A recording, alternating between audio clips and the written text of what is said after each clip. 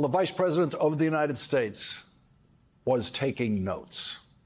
Donald Trump always hated seeing people take notes in the White House when he was speaking.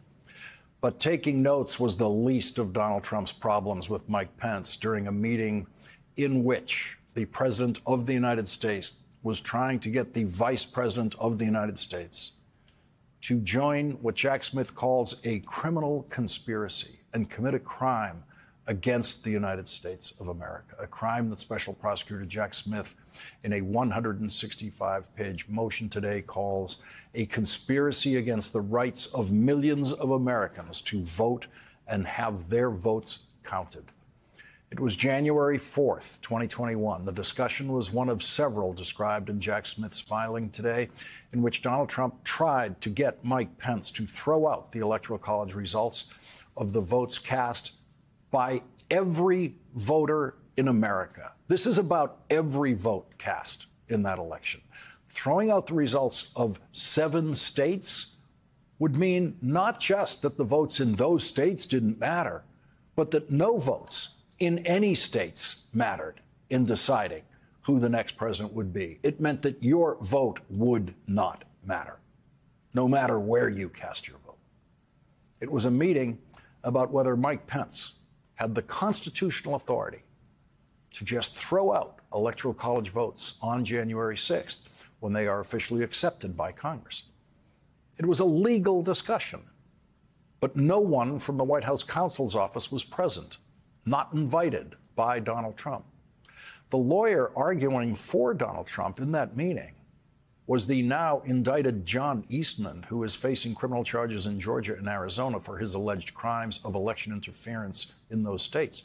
In Jack Smith's filing today, John Eastman is referred to as co-conspirator 2, and Donald Trump is referred to as the defendant.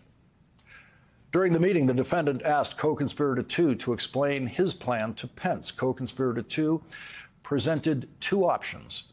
Pence could unilaterally decide objections to electors, or alternatively, in the plan that co-conspirator 2 had devised the prior day, Pence could send the elector states to the targeted states legislatures to determine which electors' votes should be counted.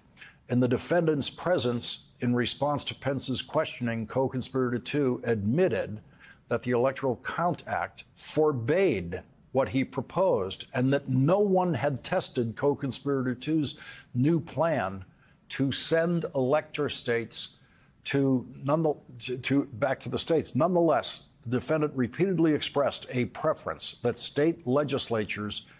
have state legislatures do the review. Pence would unilaterally reject valid elector states. Throughout the meeting, the defendant repeated his knowingly false fraud claims as a purported basis for Pence to act illegally. Pence's 5 pages of contemporaneous notes from the meeting reflect that. The defendant said, when there's fraud, the rules get changed. Bottom line, won every state by hundreds of thousands of votes. This whole thing is up to Mike Pence. Has to do with you. You can be bold and right to do whatever you want to do. The meeting concluded with Pence, firm and clear, telling the defendant, I'm not seeing this argument working. Nonetheless, the defendant requested that Pence's staff meet with co-conspirator 2 again to discuss further, and Pence agreed. The next day, January 5th, there was a rerun of the same discussion. During the meeting, the defendant once again told Pence, I think you have the power to decertify. When Pence was unmoved, the defendant threatened to criticize him publicly. I'm going to have to say you did a great disservice. That provoked Pence's staff to alert the vice president's Secret Service detail that Donald Trump was going to publicly attack Mike Pence. Donald Trump followed that meeting with a couple of phone calls to Mike Pence saying, you've got to be tough tomorrow. Donald Trump tried to put public pressure on Mike Pence by tweeting lies like, all Mike Pence has to do is send them back to the states and we win. Do it, Mike. This is a time for extreme courage. Donald Trump's last attempt to personally convince Mike Pence to commit a crime was 11:15 a.m. on January 6th. At 11:15 a.m., shortly before traveling to the Ellipse to speak to his supporters, the defendant called Pence and made one last attempt to induce him to act unlawfully in the upcoming session, when Pence again refused and told the defendant that he intended to make a statement to Congress before the certification proceeding, confirming that he lacked the authority to do what the defendant wanted. The defendant was incensed.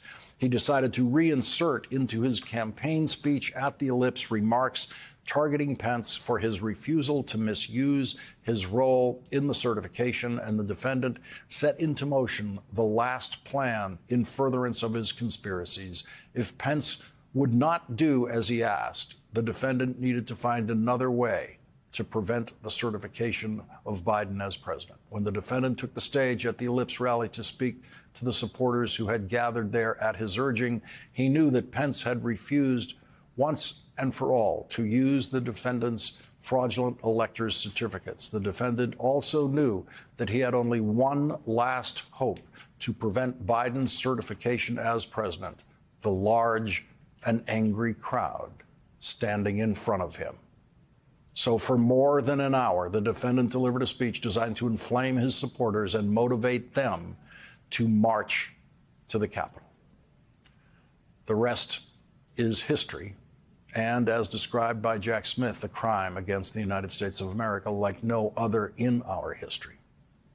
Last night, the United States of America learned beyond a reasonable doubt just how eager Donald Trump's next vice president would be to commit the crime Mike Pence repeatedly refused to commit.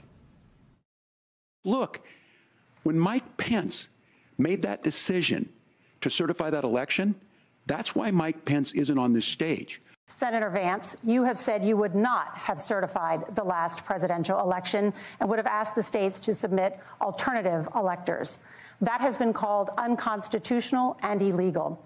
Would you again seek to challenge this year's election results, even if every governor certifies the results? I'll give you 2 minutes. Well, Nora, first of all, I think that we're focused on the future. He is still saying he didn't lose the election. I would just ask that. Did he lose the 2020 election? Tim, I'm focused on the future. That is a damning non-answer.